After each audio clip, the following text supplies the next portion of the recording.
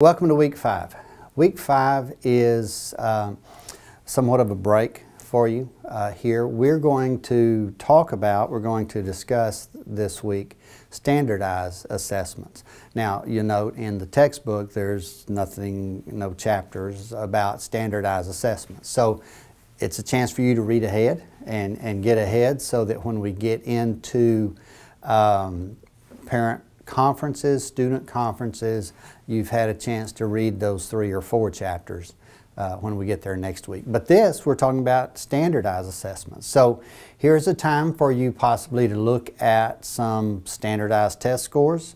Maybe you have some, maybe you don't. I've included a link in the course materials for this week on where you can find some school campus level standardized scores.